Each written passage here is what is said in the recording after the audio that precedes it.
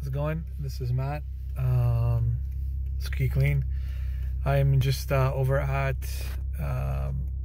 Menace Rides. I'm actually dropping off my car here for the season. He's going to be doing some work for it, and yeah, so I'm going to have this part 2 of the vlog.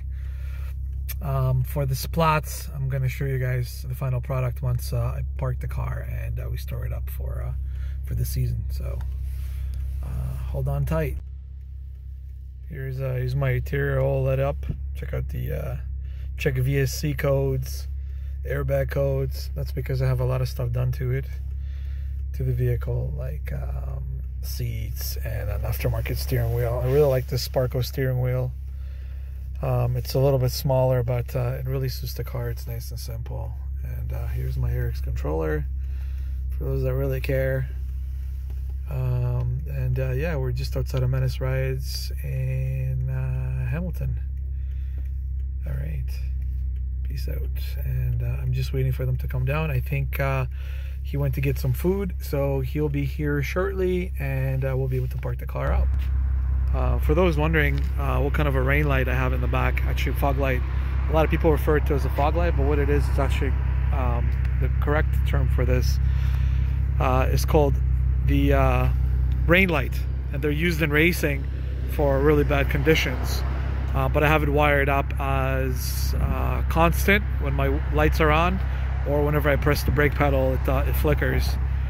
We wired it up using a diode, which is a little bit different than whatever the wiring calls for, because usually the rain lights are on a switch setup.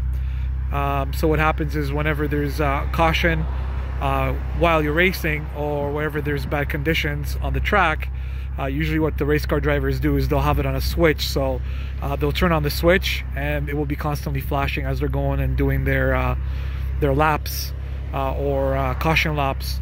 So we wired it a little bit differently, so it's more kind of like a show setup. But yeah, that's what I'm running. I'm running a Lifeline rain light.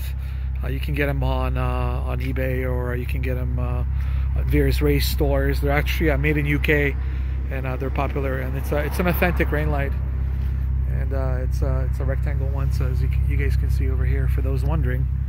But anyways, we're waiting outside of Menace Rides in Hamilton. I think they went to get some food, and just on the way back, I can't wait to share with you guys how the Splats came out. This is going to be part 2. You can kind of see how they look like on the side, but once the car is inside and it's all aired out, and we'll get a nicer, better image of it. So yeah, I'm quite excited for 2020, and Menace is going to be wrapping my car with something more unique. Well, stay tuned. We're just over at Menace Rides, just dropping off my car.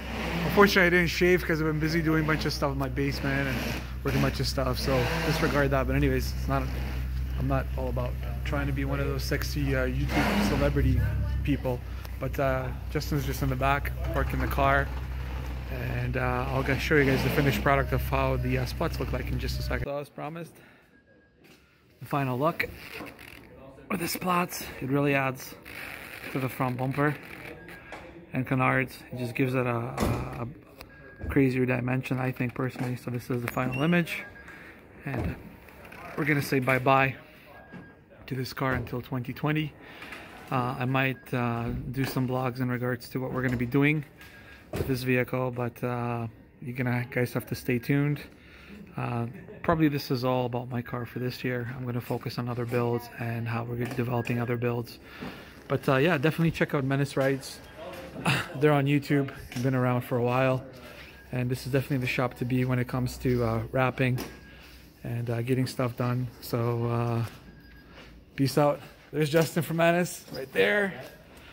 We got Charlotte driving her Corvette, as always, of course. And there you go. We got a beautiful Lexus here, and air it out.